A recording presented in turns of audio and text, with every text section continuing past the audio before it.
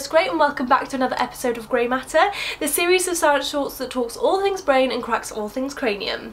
The days of asking a cute girl out to the cinema or asking a fitty to come for a walk on the beach with you are long gone, and dating is as simple as a swipe left and a swipe right. The typical dating experience for today's singletons is using dating apps or dating sites, scrolling and swiping through profiles to hopefully find the one, which can be a little bit hard when they use group photos and Snapchat dog filters. We're now making split-second love life decisions based on a few carefully chosen photos and a couple of likes and dislikes listed in a bio.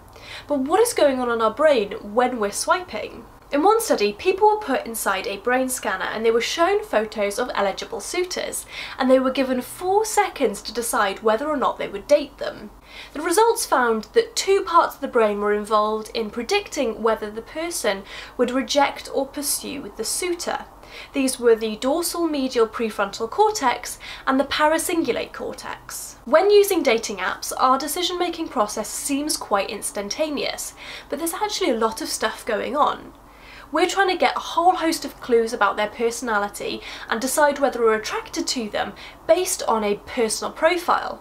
So can we really make good decisions that quickly? Normally, when we meet someone in person, within a few seconds our brain has already started evaluating their physical attractiveness.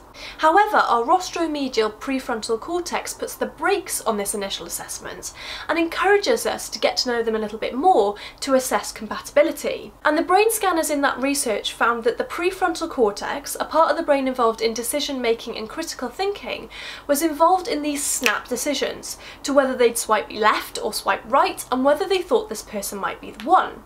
And more specifically, they were using their medial prefrontal cortex for social decisions, and they were using their paracingulate cortex when they were making romantic decisions.